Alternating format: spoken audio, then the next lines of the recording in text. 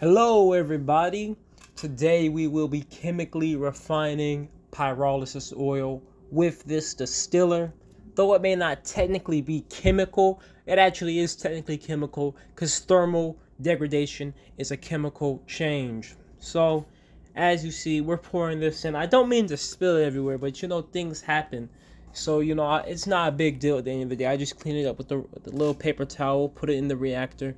So we pour this oil in, and keep in mind this is the raw pyrolysis oil, nothing done to it, no water removed, no chemicals added, just pure pyrolysis oil right from the reactor. So after that, gotta fill up this water for the condenser.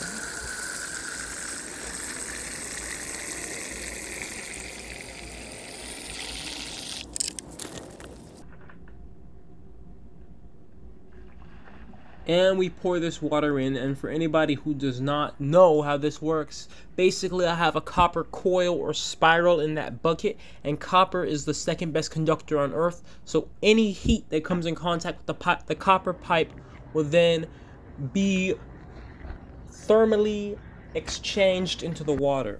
So I turn this reactor on, and you can actually see here I do have quite a bit of leaks of oil, which is actually a big problem that I'll deal with later. Now this thermometer here is here to tell us this temperature, and right now at around 95 C or 203 Fahrenheit we start to get oil forming. Now this oil, or rather the whole point of me wanting to distill is to get this oil cleaner, to get it like clear, and as you can see it looks really murky and dirty here, and I reckon that's because there's a lot of water in the oil. As you can see right here, this is mostly water coming out at this point near the ends.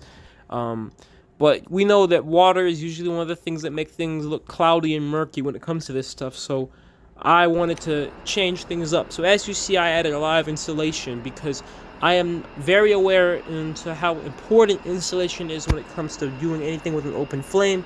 We need to keep heat in, so I added this insulation to this distillation column. And I've also added insulation all around the distillation chamber itself. These are former alumina bricks from my other reactors, so they do have some things on them. They will end up probably smoking or catching on fire, but they'll serve their purpose. I did adjust the copper coil a little bit because I had some issues getting it sealed down here. I'd always have it leaking water, and the back over here is still leaking water. So I gotta fix that. But the good thing is that's just water leaking, no big deal. So we'll just run this thing and see how it works now with the insulation. So I'm gonna run this out of propane this time around, just because I've ran out of microwave pyrolysis gas at this point, or the gas from the reactor.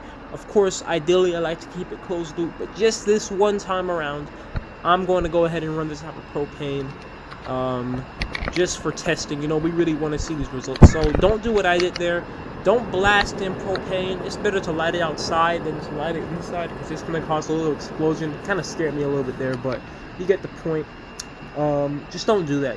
I make a lot of mistakes.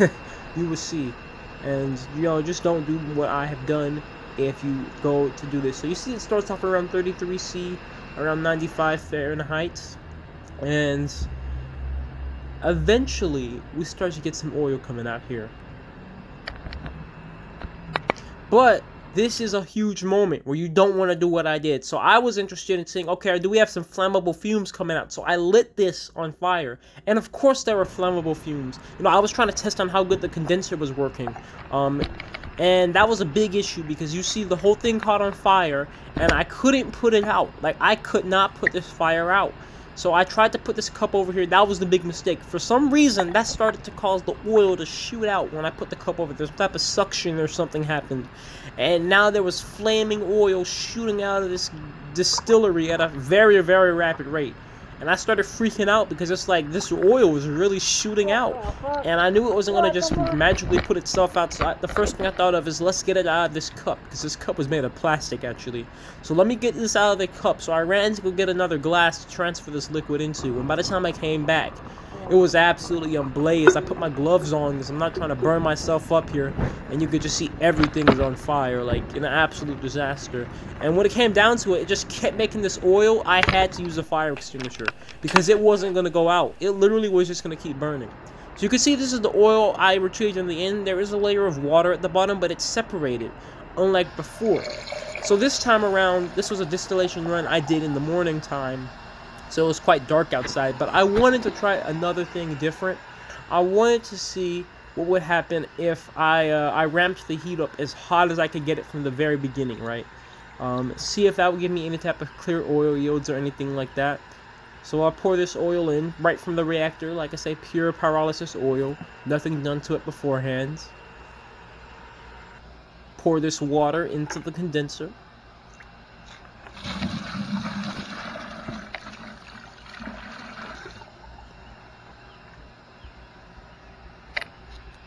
And as you see, we're running this thing off of the pyrolysis gas this time around. And it's a really beautiful flame, as you can see.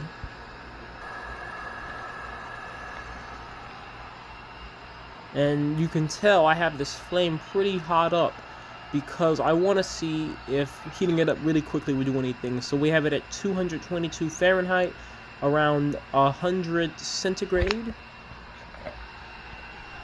And the gas pressure has got from 120 to 40, so this thing has been running for a little bit. So we should start to get some oil coming over pretty soon. And as you can see, we do. But the hot temperatures, or the rapid heating, seems to be doing a similar effect.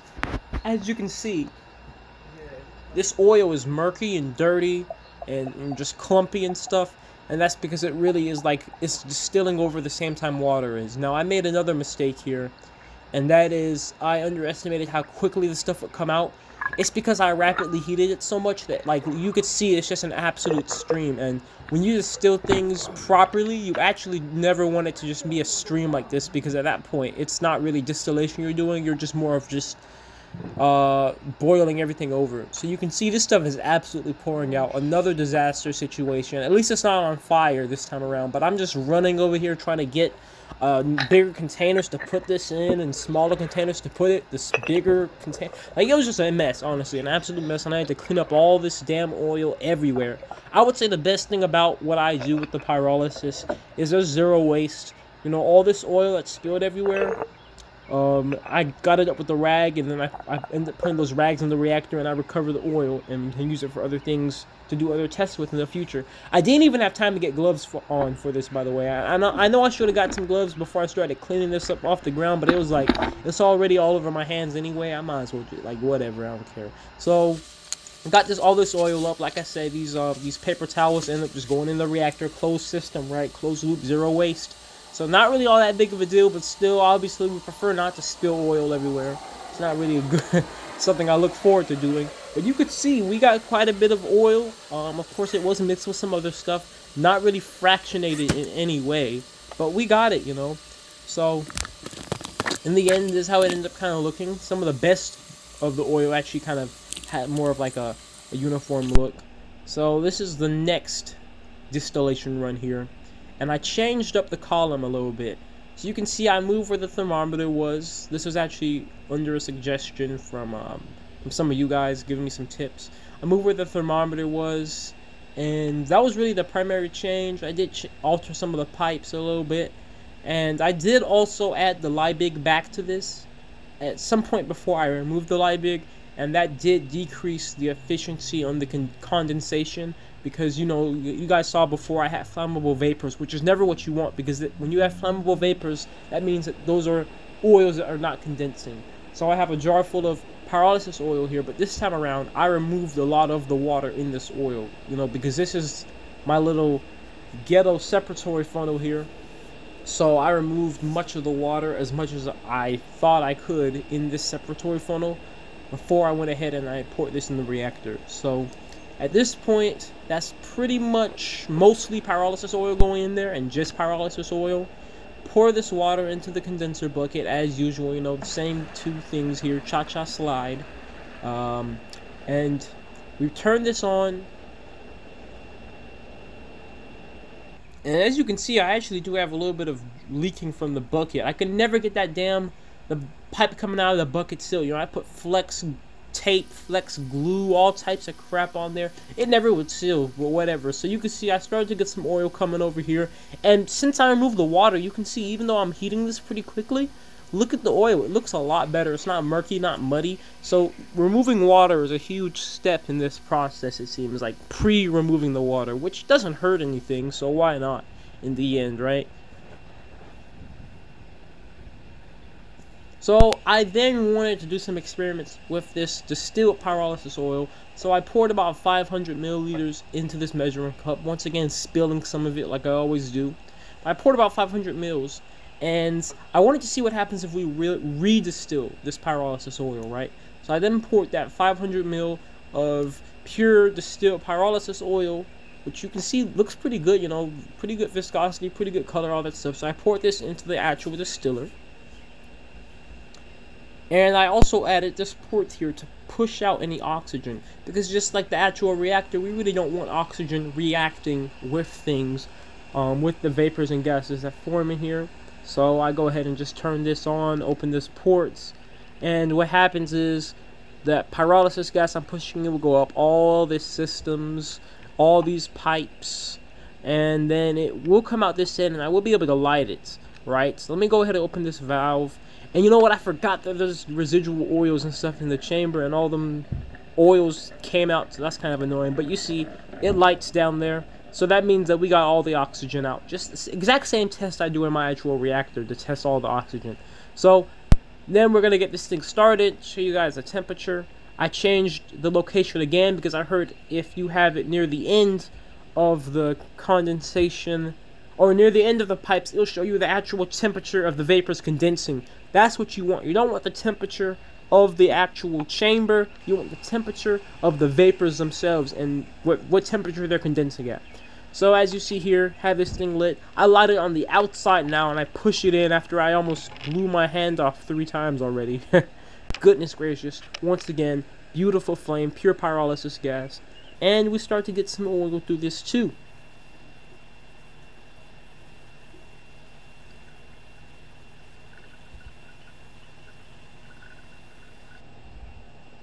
But as you can see, this oil once again is not any clearer. It's still just as dark. The temperature is 99 C and around 211, 210 Fahrenheit.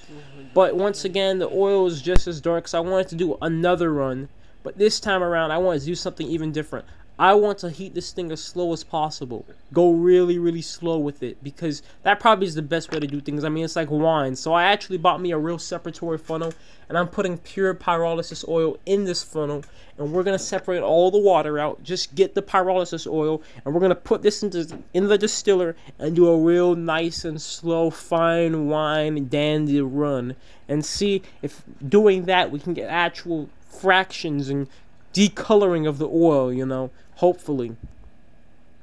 So I gotta say, this separatory funnel, this actual one, I'm never going back to the old school cashew jars and nut jars and crap. Like, honestly, man, what an absolute disaster those things are. Like, I mean, like, it worked, right? It did its job to some degree, but it was so like, just so much more difficult.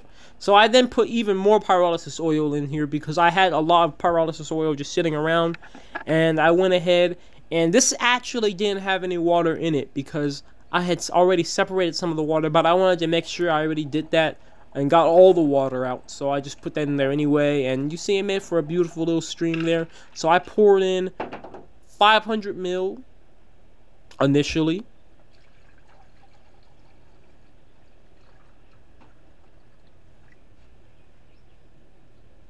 And then I also went ahead and I put in 500 ml wasn't enough for the whole container, right? So it ended up being around 950 ml total.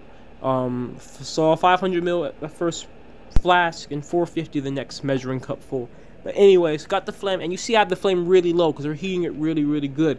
But I'm gonna stop it here because actually, remember these leaks I had in the beginning, right? From the very beginning of this thing. Well, I went to go weld these leaks together, right?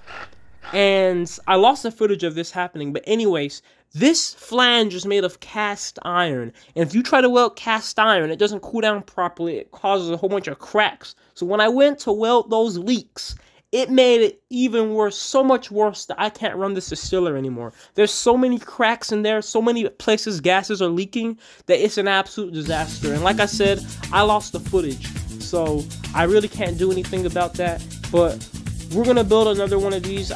It's gonna be pretty simple, just a flange, a pipe, and some holes. And yeah, other than that, catch you guys later.